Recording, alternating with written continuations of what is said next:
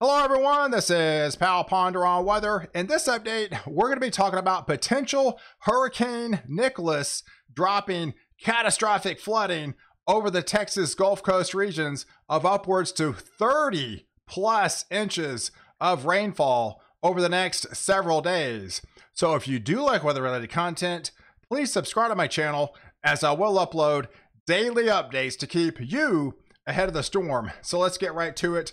This is your overall satellite picture for this afternoon on September the 12th. And I've been trying to warn you guys for over the last several days about this potential event. And everything is coming to fruition in a big way with Tropical Storm Nicholas officially becoming a storm this afternoon. And a lot of indications are this is going to bring catastrophic flooding to the Texas Gulf Coast regions. Here's the latest satellite picture.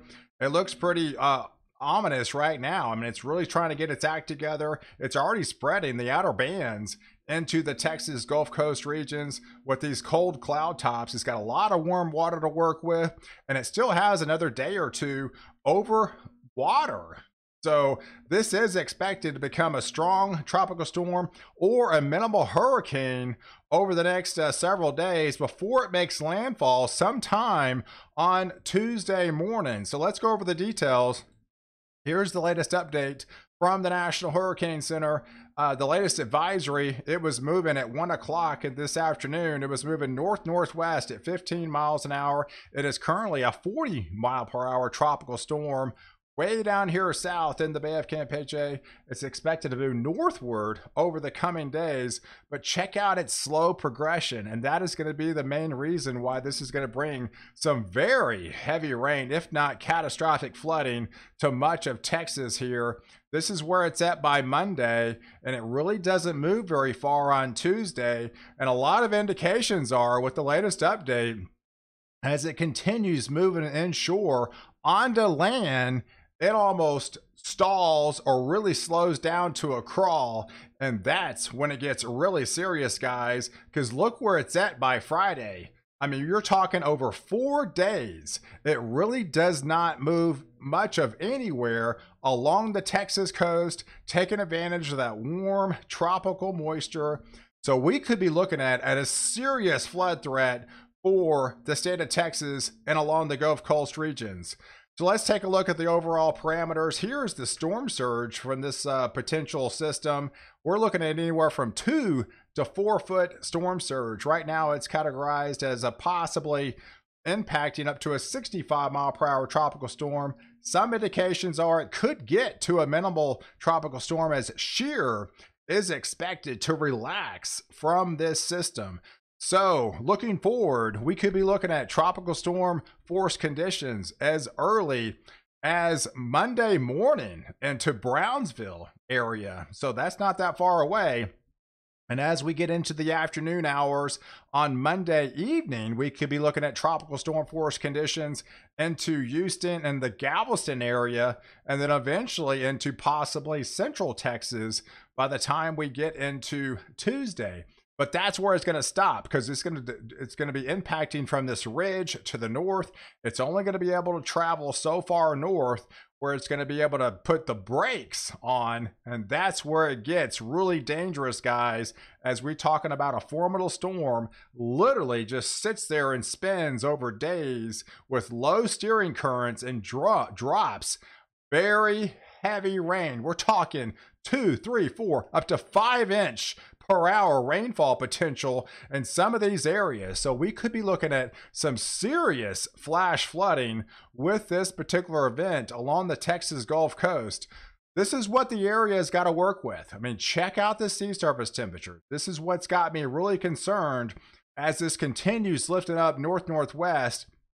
There's the sea surface temperatures from Grace. You can actually see the upwelling it provided and actually helped lower some of those sea surface temperatures as it moved into Veracruz a couple of weeks ago. And then we had Ida move into Louisiana and had all those devastating impacts there, but you can definitely see it took its toll on some of these water temperatures down here. But that's not the area of concern. What's concerning is Nicholas has this open trajectory of these untapped waters that it's going to be traversing over the next couple of days. And this is some of the hottest temperatures it's going to be able to work with in the Gulf of Mexico, if not the entire Atlantic. And that is definitely concerning, is you're talking about going into a lower shear environment and a lot of extremely warm water temperatures to work with. So you're going to have plenty of juice to be able to pump into a slowing tropical system approaching land. And so once it gets land, then it's going to impact a ridge to the north.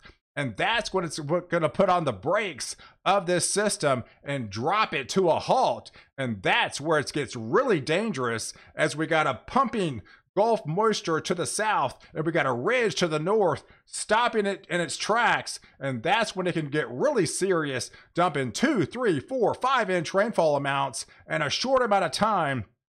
And we could be looking at a serious flood threat coming up for the Texas Gulf Coast regions over basically a Monday through Thursday time frame. So this is definitely a concerning situation. Check out the shear. Right now, it's in the Bay of Campeche. This shear is actually expected to move out. So it's going into a favorable environment as it's approaching land. So this is not a good situation that is coming up against with this developing system over the coming days. Check out the latest Ensemble member guidance. This is all coming together, guys, as it's really starting to slow moving. It's now a storm. It's continuing moving north-northwest. It's supposed to impact land by the time Tuesday morning rolls around. And a lot of the European and GFS Ensemble members guidance basically have it not only hitting land, but slowing down. If not, the latest model update has actually even got worse, because it actually puts the center over land instead of maybe over the open water. So now it's over land, but close enough to water so it's still feeding and pumping the system and taking advantage and stopping the ridge. And the ridge actually to the north is actually helping to amplify this system and keeping it strong. But man, this is not a good situation that we have to work with. And a lot of the dynamics are coming together for a big event for South Texas. And the latest European model, this is very concerning, guys. I mean, the last update was very concerning, but every update just continues to get worse and worse and worse. With a slowing system, you can only imagine what this continues to unfold over a 4-day time span. Check out the purple that's hitting more or less South Texas into Corpus, into the Houston area, into Victoria, into maybe LaGrange area. We're talking double-digit 30+ inches, 40 inches, upwards to 50 inches. I mean, LaGrange is showing right now 50 inches of rainfall. That is just some serious stuff. I mean, this actually maxes out at 61. This gets scary. I mean, I hope this does not come to fruition. I hope this is not another Harvey type of event, but this has got a lot of makings. I mean, this is a slow moving system. We're in the heart of hurricane season. We've got a 4-day event. We've got a lot of dynamics are coming together, and we're talking a crawling system that's going to pump 2 to 5-inch rainfall rates per hour over an extended period of time. This could get really nasty in a big way, and I don't want to see this unfold, but it's very concerning that I'm literally seeing this, watching unfold, and the model data. And this is what I was trying to get across a couple of days. I mean, this has a lot of potential, guys. And this latest update, I mean, has me deeply concerned of a very major event coming for South Texas. I mean, I don't need to remind you. This is what, I mean, I grew up in Houston. I mean, this is some serious situation. This is what happened in Tropical Storm Allison when it dumped 30 inches of rainfall. This is what 30 inches of rainfall looks like over Houston. I mean, this is a freeway. This is a Highway 45, almost up to the signs. I mean, look at the exit sign. This is what 30 inches of rainfall does to a major city. Okay, so this is the potential that we have on the table, potentially somewhere along Corpus, the Victoria to Houston to Lake Charles, that whole area will be under the gun for a potential historic catastrophic type of event. I mean, I don't want to overplay this whatsoever, but this has a lot of potential to be a very serious situation in a big way that's unfolding for the Texas region.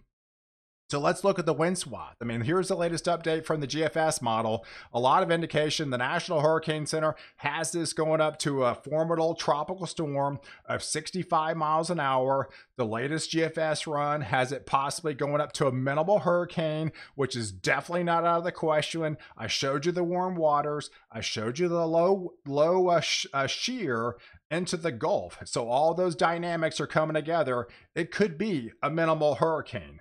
But that's not the main impact. Yes, it could be some high winds, but we're talking about catastrophic flooding.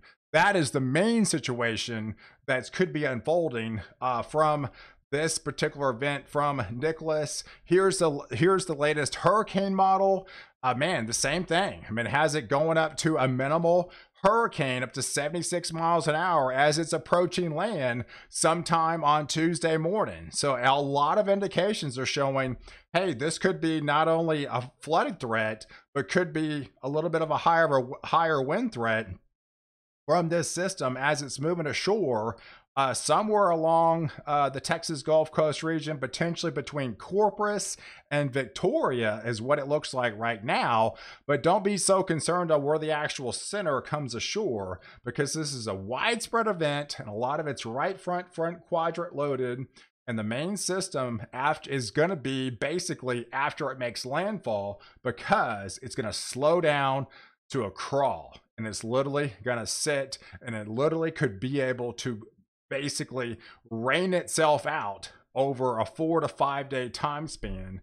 So that is the concern with this system. Here's the latest model guidance of all the models. Unfortunately, it actually takes it further inland. So this actually takes it more over land. So it puts the heavier amounts over land now instead of over the water.